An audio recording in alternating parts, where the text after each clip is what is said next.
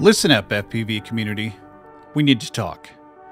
The term cinematic, this word is getting thrown around so much it's losing all meaning. But here's the thing. Just because you can fly a drone and hit record doesn't make your footage cinematic. And no, cranking out videos at whatever frames per second with whatever shutter speed is not cinema. It's just lazy. I have a lot of respect for videographers and their craft, but we're playing a different game. Cinematography is more than just capturing a moment. It's about creating an experience. It's about deliberate choices in frame rate, motion blur, stabilization, and crucially, color grading.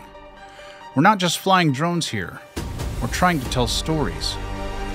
I see this trend in our community, a flood of views, likes, and accolades pouring in for content that, let's face it, hardly scratches the surface of what cinematic truly means. It's not just about the popularity contest or the latest awards buzz, where sometimes flash overshadows substance. It's about the art, the skill, the story behind each frame. But I'm not just here to rant. I'm taking a stand with Cult of Color, my contribution to raising the bar.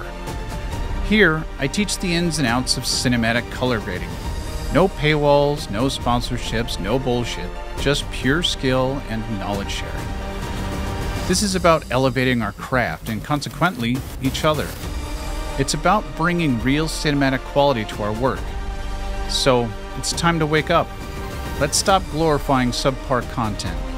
Let's invest in our skills the same way we invest in our hardware. Let's understand the nuances of true cinematic creation and start producing work that's worthy of the term cinematic.